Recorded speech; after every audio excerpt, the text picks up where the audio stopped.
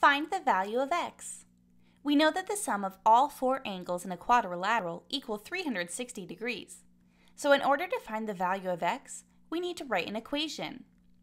We are going to start with our value of x plus 98 degrees plus 82 degrees plus 98 degrees again, and the sum of all four of these angles will equal 360 degrees.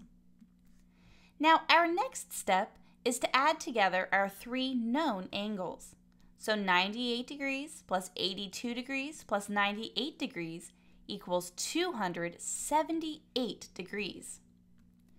So x plus 278 degrees equals 360 degrees.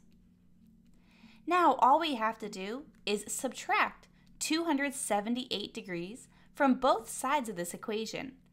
That's going to tell us our value of x. 360 degrees minus 278 degrees equals 82 degrees.